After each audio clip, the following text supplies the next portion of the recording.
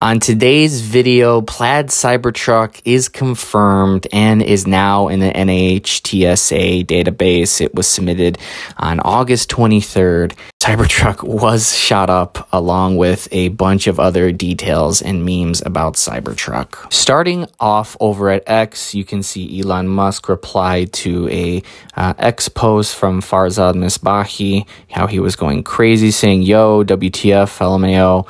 Someone went ahead and set up CyberTruck legitimately." Elon responding, "We emptied out the entire drum magazine of a Tommy gun into the door, Al Capone style. No bullets were penetrated into the passenger compartment." Now, how do you like them apples? Isn't that wild? Now, of course, someone earlier today caught CyberTruck during the day, essentially the same one, obviously, and you can see it's all just shot up. Like, they legitimately did shoot it, like trying to make this thing the toughest thing possible, which I've been preaching to friends, preaching to people online, that this thing is going to be the most, badass truck that is out there, made to do work stuff. You can see the dirt all, along the sides of it. They're putting this thing through its paces, and now it's ready, to go out to the public. And of course, a few memes for you. This is the same Cybertruck from that post. Someone, did a decent job with the Photoshop, put it in here, and from a picture from a few months ago or this summer of Elon, just going ahead and having some fun, being a patriot to the country. And of course, someone went ahead and put a Cybertruck logo on the side, saying it lined up with 69 rounds. Of course, the joke that's always used by Elon and all of the engineers to go ahead and make some jokes here, which is really awesome. Now, there was a post of someone saying that someone caught a Cybertruck parked somewhere and it had the bullets on it. I couldn't find a picture because I guess the picture got deleted. But since I'm Detroit Tesla, someone said, great, Cybertruck is going to survive regular parking in Detroit, which, if you guys know, Detroit's a pretty dangerous city outside of downtown. Now, moving on, we have the official NHTSA Vindicator 2024. Now, these first couple pages are just explaining for pretty much all Teslas, Model S, 3, Y, X, all of them, of how you decode the VIN. I'm going to link this in the description so you guys can check that out. Most manufacturers have this. And then we come over to the section. This is Tesla, Semi, and Cybertruck. As you guys know, Cybertruck, along with Semi, is being pushed out. Semi before that, but as you can see, we start to get over to the gross vehicle rating, GVWR, and Class A, obviously 31,000 pounds. That's obviously a Class A Semi there. And then we have two categories, Class G and Class H. So you can see for Class G, we have 8,001 to 9,000 pounds, and that's pretty much on par with most like F-150s, Silverado Customs, Ram 1500s, right? Because those are the big trucks. Sorry, Toyota guys. But then you go into the Class H, which is 9,001 to 10,000.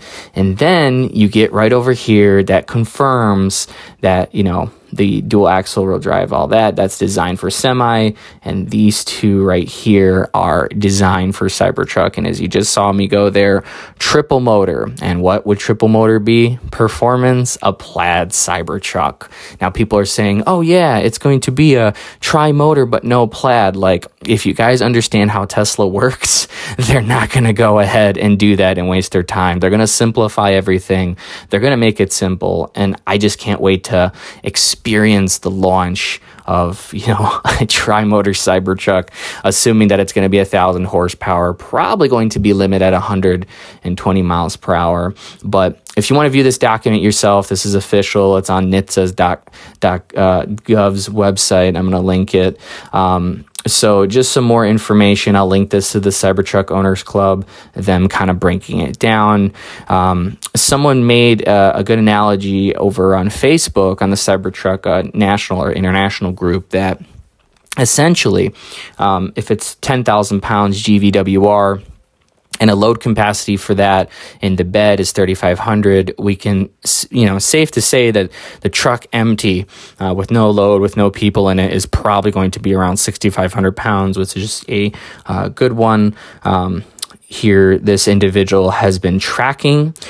So Tesla submitted to NHTSA on 8/23/2023 for all of the information for the VIN decoder, which has to be 60 days from initial sales, because that is the law in the United States from NHTSA and the government, which is awesome, because that's well over 60 days, right? August, September, October, that's a lot more. And then you guys can read the rest of this, what class it is. People are just speculating, a lot of people speculate in this group.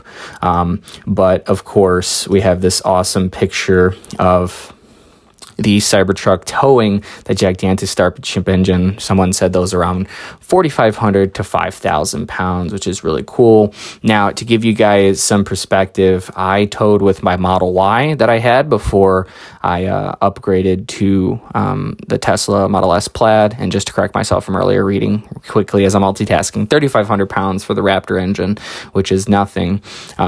Tow currently with my Silverado, probably going to get rid of that once I get Cybertruck in a few years, if I get it in a few years, because there's so many people in front of me. And essentially what happened was I barely felt like there was anything behind me. And that towing capacity of the Model Y was 300, was, empty. The battery could do like 322 miles, 330. I was getting 120 miles, but the towing capacity was 3,500 pounds. And with my equipment trailer that weighs 1,500 dry, or empty for those of you that don't know what that means, and with equipment, it's just at 1,500, so 3,000 total. Used a professional CAT scale to go ahead and, measured that out to see how much it, weighs with the trailer attached, and, to see the actual weight that I'm towing. So is it going to do 0 to 60 in 2.9? If it's a Plaid, I think so. Range of 500 miles, I think so for the Plaid version. Or they just might do that for the dual motor version. I don't know. But that's all we have today for Cybertruck. Again, November 30th, reservations are going to be fulfilled and customers are going to get deliveries. So thanks for tuning into Detroit Tesla. I'll see you soon.